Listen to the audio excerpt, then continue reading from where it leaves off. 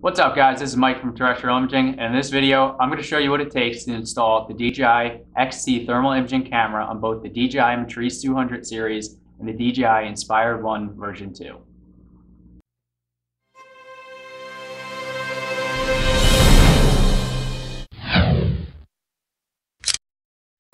So on the table with me we have the DJI Inspire 1 version 2, the DJI Matrice 200, its controller, the Inspire's controller. We have the X3 camera that comes with the Inspire 1. We have the X4 camera for the Matrice. And we have the XT thermal imaging camera version 2 that could be used with either. And lastly, we have the gimbal adapter that allows you to use the XT with the DJI Matrice 200. So the first thing we need to point out is when I first introduced the XT camera, I introduced it as the XT thermal imaging camera version 2. Now that's referring to the software. A while ago, before the Matrice 200 was out, there was the XT camera with version 1 software that was only compatible with the Inspire 1, as this was not around yet. So on the table, again, version 2 software, it can now be used with both these aircrafts. If you do happen to have an XT version 1 camera, you can have that sent into DJI and they could upgrade it to a version 2 firmware, and then you could use it on both aircrafts. And one other thing, the XT version 2 software should not be confused with the new XT2 thermal imaging camera by DJI that is just coming out now. So if you have a look at each of these cameras and the bottom of both these aircrafts, you'll notice that there's two different types of pinouts and two different types of connectors. So on the bottom of the Inspire 1, there's two rows of several pins, and on top of the XT, you'll notice that pinout actually matches the bottom of the Inspire. So to use the XT on the Inspire, it's actually very simple. You just put it on the bottom of the Inspire, you lock it, and power it on, and you're good to go. You get to use the XT in the DJI Go app, and so that's how it works on the Inspire, real simple. Now, when you go to the DJI Matrice 200, it's a little bit different. The pinout on this one is actually much different. It's one long series of pins, and the X4 on top of that, that fits the bottom of the DJI Matrice, but the XT, like I said just a second ago, it actually matches the bottom of the Inspire. So to work around that, there's a mount adapter that you have to get separately, designed specifically to convert the bottom of this to the same connector that the XT uses. And so once you install this on the bottom of the Matrice 200, then it's like installing the XT on the Inspire. The bottoms now match and they work.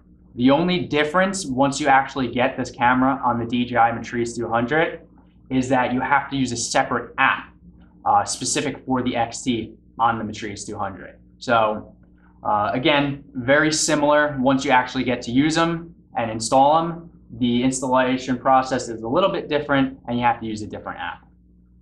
So I'll show you how to use the XT right now on the Inspire. It's actually very simple. So if you look at the tops of all these cameras and the bottom of both these aircrafts, you'll notice that there's two different kinds of connectors. And so the bottom of the Inspire 1, that connector actually matches the top of the XT. So real simply, to use the XT on the Inspire, you put it on the copter like you would with the X3, lock it, turn it on, and then connect to the DJI Go app. And then you'll just be able to use the XT like you would the X3.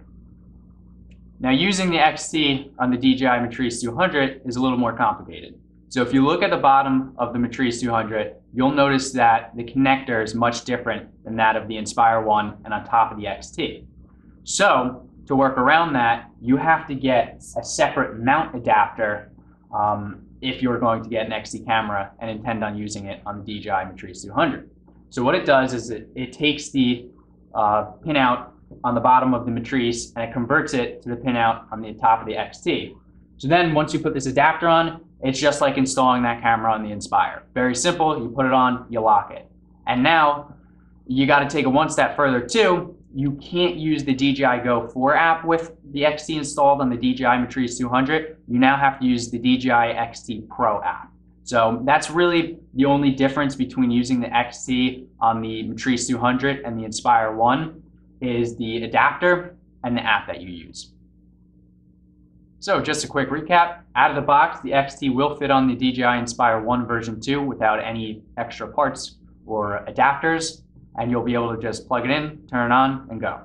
Now the DJI Matrice 200, again, the only two differences, you'll need that adapter, and then once you turn it on and get it connected to your controller, you're gonna have to use the DJI XT Pro app.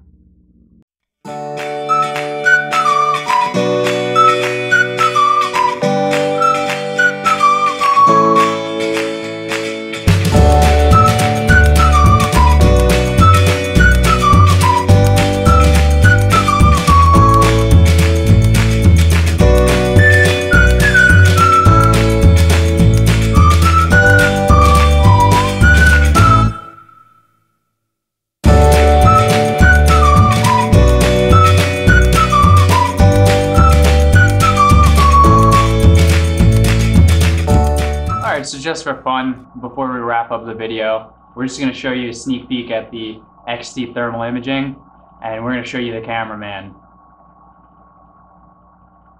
Alright, that's it for this video, guys. Thanks for watching. I hope you have a better understanding on how the DJI XT thermal imaging camera works. If you're looking for an XT camera, a Matrice 200, or the Inspire, give us a call and we can help you out. And be sure to visit us on the web at www.terrestrialimaging.com.